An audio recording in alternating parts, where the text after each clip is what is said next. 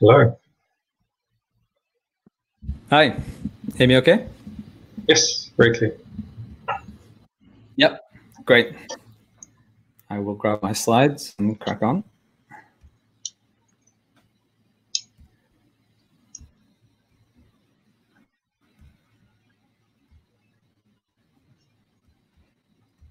See the slides? Yes, maybe a little bit laggy, but we'll see. Yep, cool. Okay. Take it away. And do I need to maximize that as well, or it's on display mode. It looks right, I think. Okay, good. Yep. So morning, everyone, or morning, afternoon, and evening to everyone. So thanks for everyone for tuning in, and special thanks to James and Paula for organizing the workshop, for the invite, and for being very generous in the scheduling, at least generous to people in my time zone, because I know you guys are burning the midnight oil over there. So my name's John Griffiths. I'm talking to you from Toronto, where the sun is shining brightly in the morning. And I'd like to share with you some recent work from myself and my group studying the physiological effects of non-invasive brain stimulation using EEG and mathematical modeling techniques. Before I get into the details of the specific data and the models that we've been using, I want to talk briefly a little bit about the general research line that we're pursuing in my group and in our institute more broadly.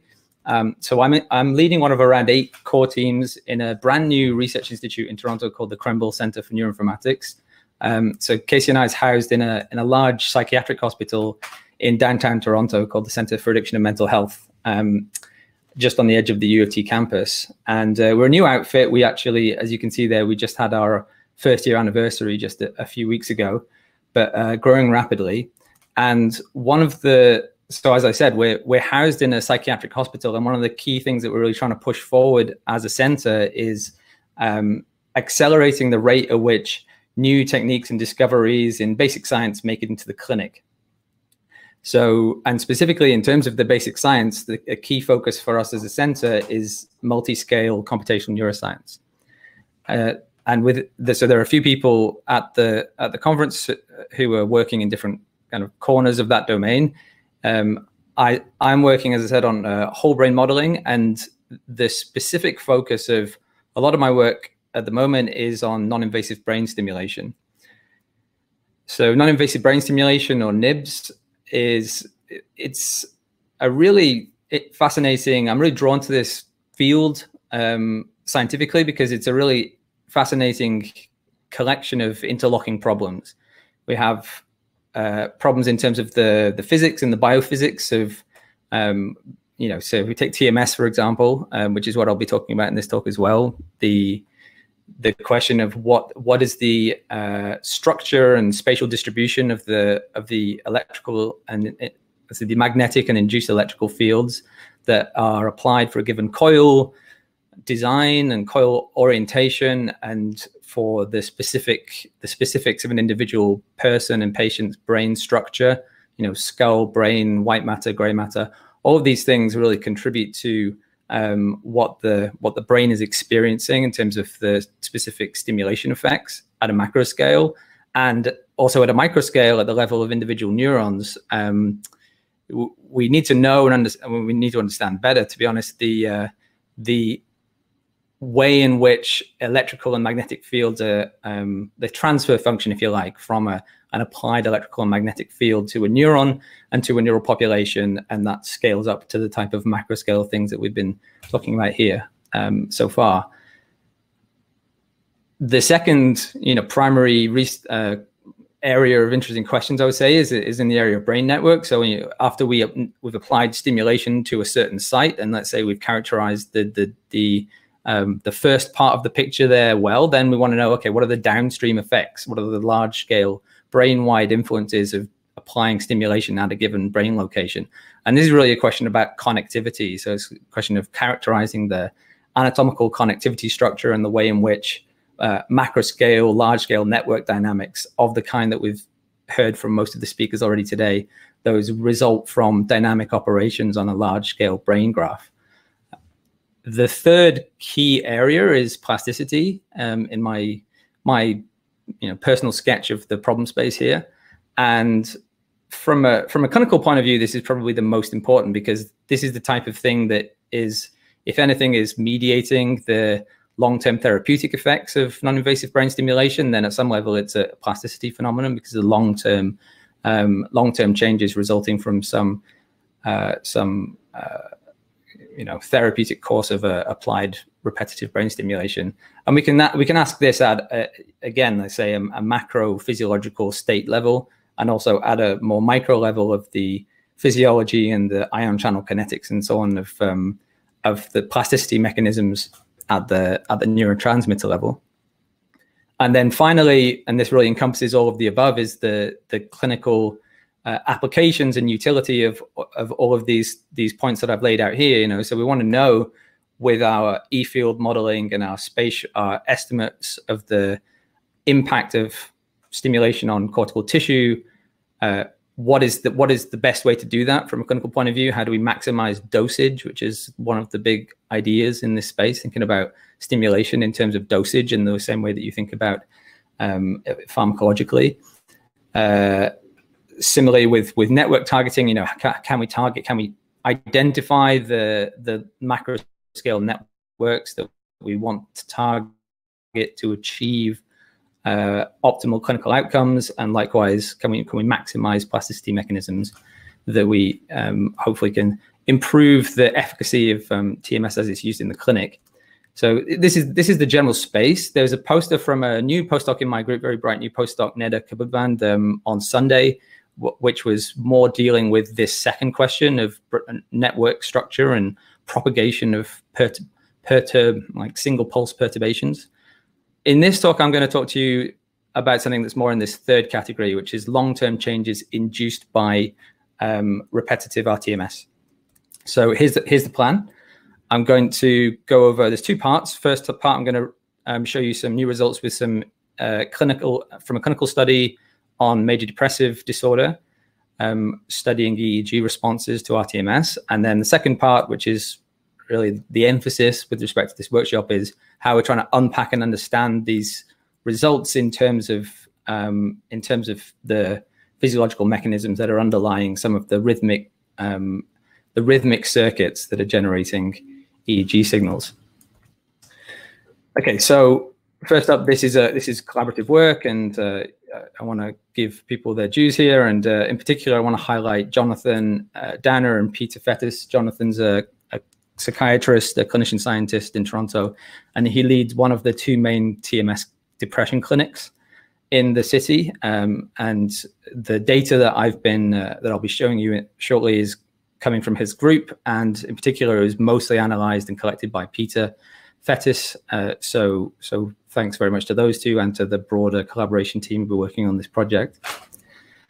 So just to kind of give a bit of motivational background to people who aren't so familiar with this area, major depressive disorder, major depressive disorder is a quite widely, it's quite a common and in many cases acute mental health disorder that affects millions of people worldwide. Around about 70% of patients they respond well to drugs, to pharmacological medication, to antidepressants. Which is great. But that leaves around about 30% who are classified as treatment resistant, typically when they've failed to respond to 2 or more different rounds of antidepressant medication. And for those patients, more options are needed, and one of the key options is brain stimulation, and rTMS is one of the primary therapeutic protocols that are used for patients who have treatment-resistant depression.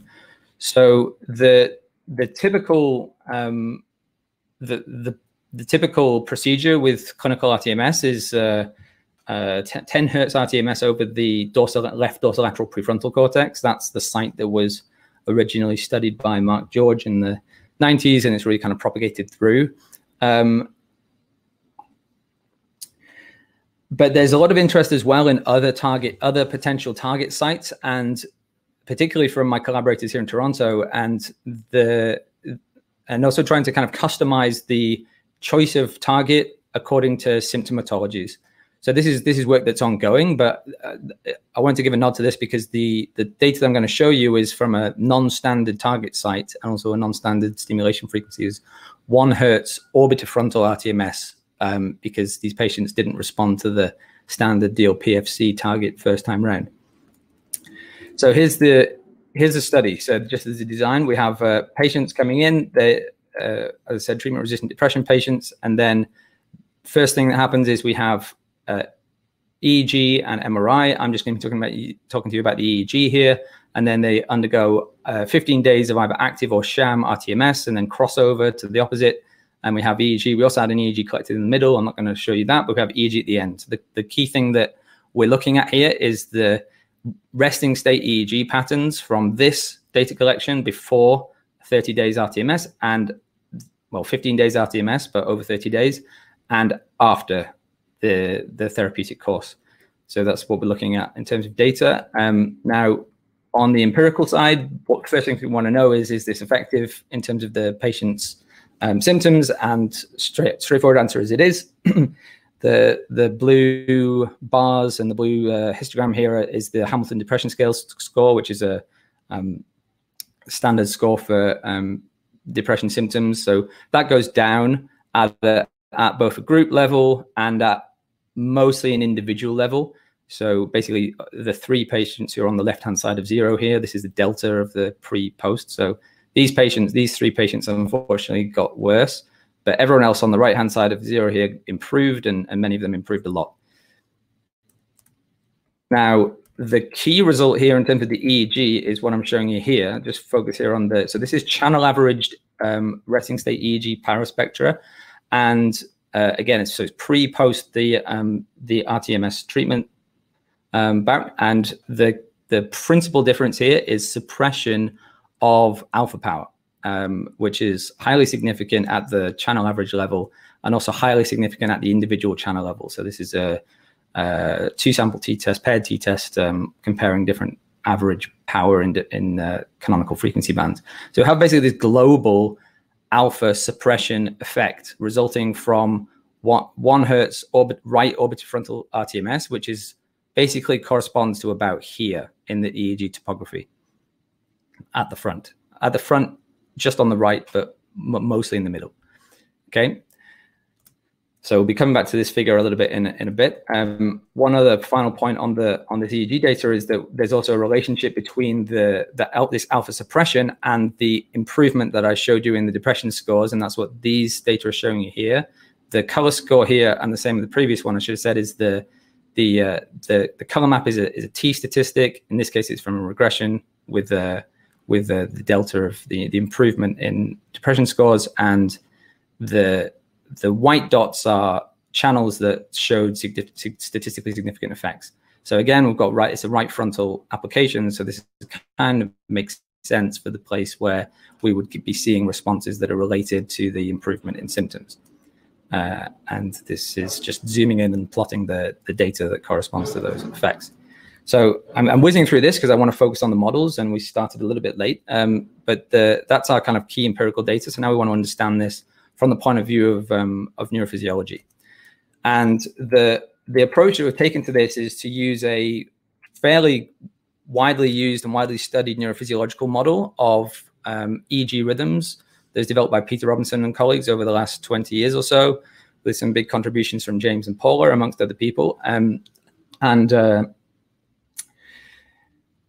want to say just first up, because this is something that people kind of gripe about, that this is one model. This embeds a certain theory of the corticothalamic or cortical rhythmogenesis. There are other models, Liley model, Janssen-Ritt model, that represent somewhat similar but also distinct theories of rhythmic generation. I'm not going to go into the pros and cons of one versus other model here, but there you go. That's the acknowledgement. So I'll crack on, describe the Robinson model, which is basically, pretty much, I think, unarguably the most widely studied model of its kind for EEG rhythmogenesis. So the basic structure, I'll show a few equations, but I won't go into them in too much detail in the interest of time, is this typical setup that we have in basically all neuromass models, or most neural mass models, which, and this was also described by Patricio, we just start at this point, which is the signal, this phi, which is, let's say, is a action potential, incoming action potentials for a neural population. We have a synaptic kernel with synaptic rise and decay times, these alphas and betas that give us a temporally smoothed dendritic response to incoming inputs. This gives us a somatic membrane voltage, which is then converted instantaneously with a sigmoid function into a population firing rate, and then distributed through the system. In this case, the distribution is via a damped traveling wave mediated through a Laplacian. You can think about it as a network more generally.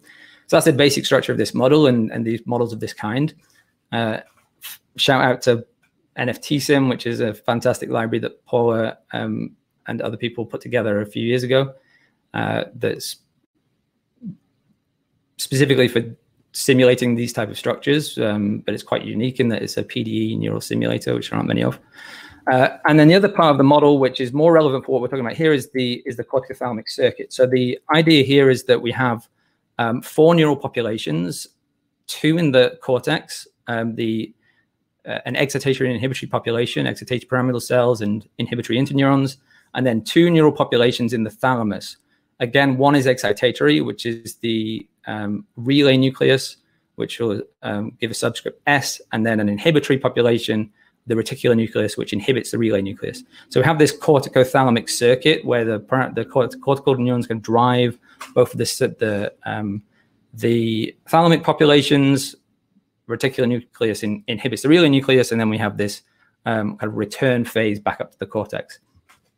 And this circuit generates rhythms. That's the point. That's what's going on here. There's 2 ways that we can study this from a modeling point of view. One is numerically, so just write out the PDEs or the ODEs, generate time series, and then compute numerical power spectra from those, as you would do with data. The second way to approach this is the more theoretically elegant and, to my mind, interesting way, which is to use a simplified, modified version of the original full nonlinear PDE model that gives us an analytic expression for the power spectrum. So I won't go into the details of the derivation here, but basically what you get in the end is a set of linear equations that map directly from parameters to a power spectrum. And just coming back to the diagram here, what is interesting is that when you go through this process of setting spatial and temporal derivatives to 0 and replacing the sigmoid with a linear slope and so on, what we end up with is the kind of transmission through this corticothalamic circuit can be rearranged or refactored into some of these what we call lumped loop gains. So essentially the connectivity weights or the gains from we can combine the connectivity weights or lump the connectivity weights from certain loops or certain subsets or like submotifs, if you like, in this corticothalamic graph. And it turns out that these loop gains, specifically these 3, which are indicated in this circuit with these large lines. So we have, there's 3 of them, and they really dominate the dynamics. There's the excitatory positive corticothalamic loop gain, which is GESC. Keep your eyes on this. We're going to see more of this later. An inhibitory corticothalamic loop gain. It's inhibitory because it goes via the reticular nucleus, so it has this negative feedback component. And then we have a inhibitory loop within the thalamus as well. Okay, and there are other parameters that determine some of the features of the power spectrum, particularly the synaptic rise and decay constants and the corticothalamic delays. So finally, on the model structure, this is so these 3 loops that I just talked about, the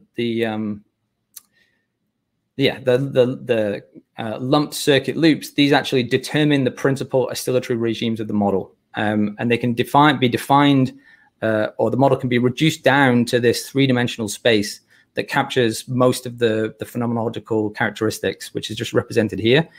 So the 3 axes of this space represent the intracortical, which is the X, the intrathalamic, which is the Z, and the corticothalamic, which is the Y, lumped loop gains. Okay, and each of these three and the three kind of dynamical regimes that the model exhibits are an alpha regime, so oscillating roughly 10 hertz, a theta regime, and a sigma regime.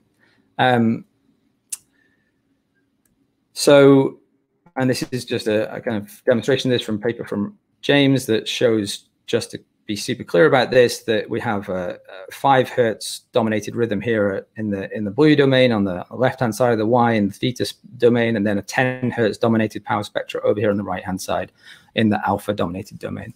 So this is the model. The way that I've been using this model is using it through a toolbox called BrainTrack, which was developed by Ramesh Abhisurya from Peter's group a few years back. And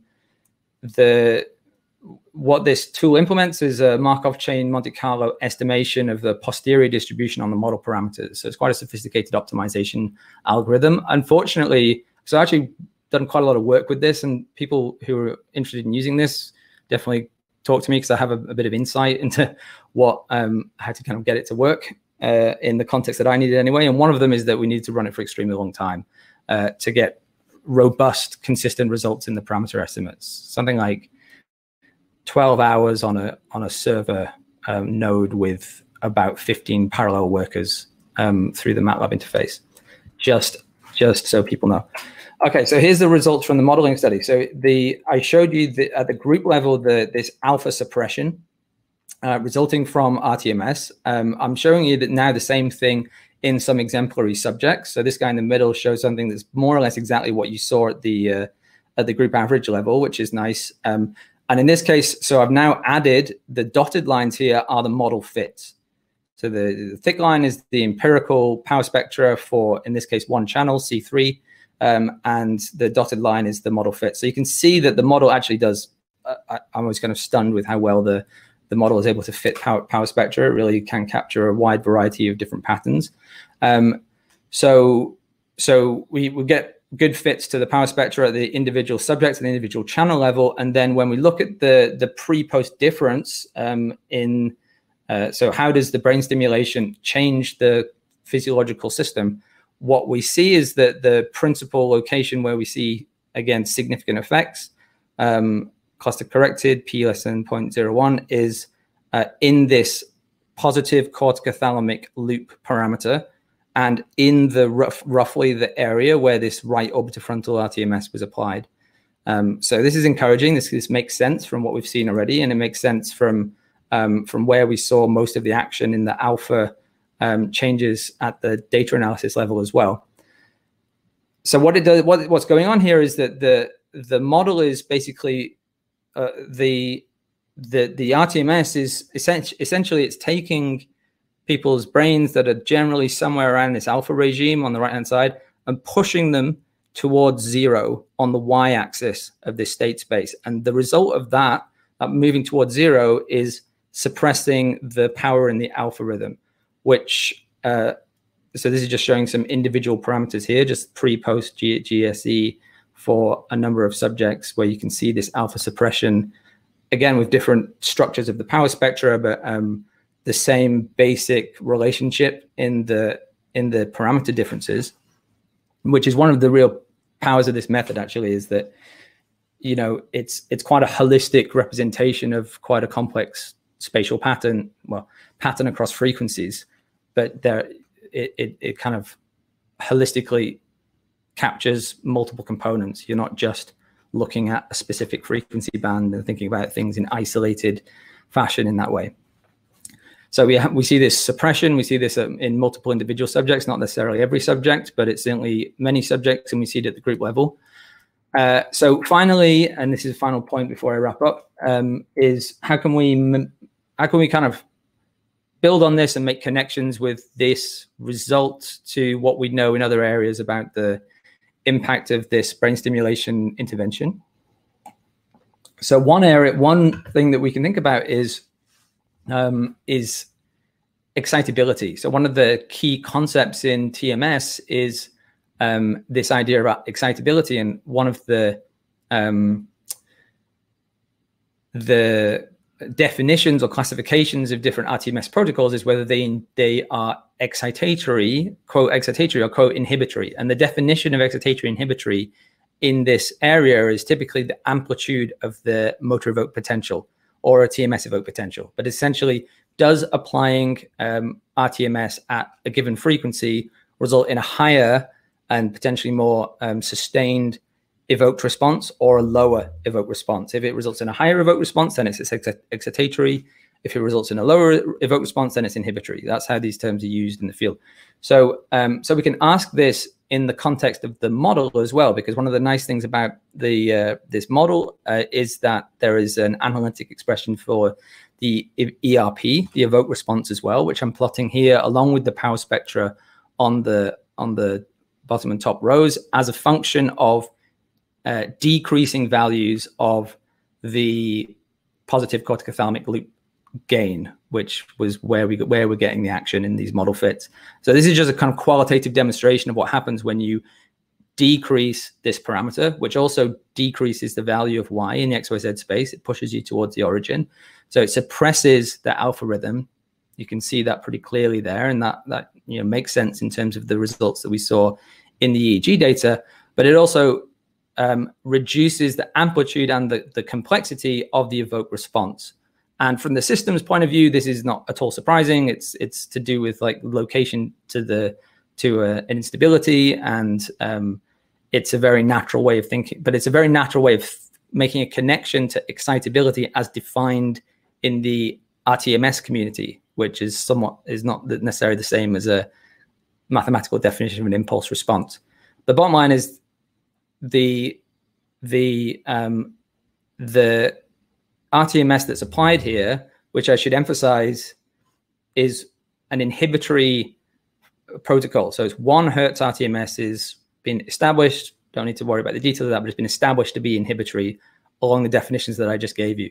So what we're seeing here is that the model is showing us an inhibitory response in the parameter changes that we're seeing from our fits to the power spectra. Great, so that's it for the talk. This is new work, so it's been a pleasure to present this to you. Bottom line is that we're seeing from 1 Hertz orbitofrontal rTMS in depressed patients, we're seeing suppression of alpha. Neurophysiological modeling indicates that the suppression of this excitatory corticothalamic loop gain is the likely candidate of this effect. And again, this is consistent with the nominally inhibitory effect of this type of rTMS that we've used. So the questions for us going forward with this now are the following. So firstly, we saw very widespread effects in the alpha range, as the first topper plots that I showed you. Is like we're applying TMS in the orbitofrontal cortex, but it's really having a global effect. So there's really some network mechanisms here that are mediating this, ultimately some version of plastic response to around about a month of therapeutic brain stimulation. So what's going on here at a network level is a key question. And how does that relate to neuroanatomy at the level of networks and at the level of things like the skull and the E fields from the TMS? And coming to the physiology part, so does this result generalize? So will we see this result with the flip side of this? So for example, enhancement of alpha for nominally excitatory paradigms. Can we replicate this result for other nominally inhibitory paradigms? There are a few with theta burst stimulation, for example. And finally, something that we're looking into is to describe more directly, to kind of bring in a mathematical description of the actual plasticity response rather than attacking it from a kind of more indirect approach of looking at pre-post. So that's also, I think, pretty critical to unpacking what's going on here physiologically. Superb. Well, again, so thanks everyone for listening, especially late in the evening in the Antipodes. Thank you to my collaborators, and thanks for listening again. Cool. Thank you, John. Nice talk. I think, well, Paula has a question, but I think it's kind of the last point on your future work. Will you incorporate plasticity in the future to capture the trajectory of excitability that increases and decreases in gains, as in Felix's TMS extension of the Robinson formulation? Yep, 100%, exactly right. We're at it.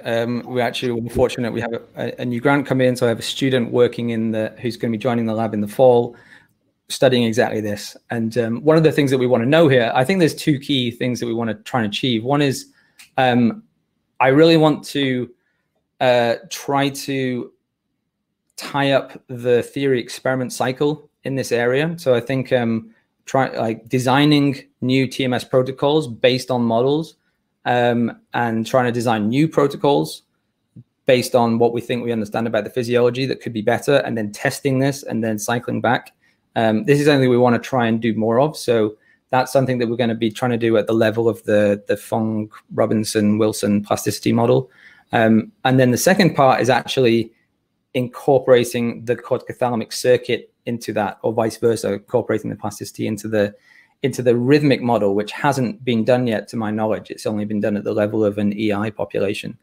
And if anyone has any good suggestions or has already started doing that, then please drop me a line, because that's going to be, I think, an interesting challenge to try and mix together those two modeling approaches, even though they're like nominally from the same model. Like, I don't know exactly how that's going to look yet.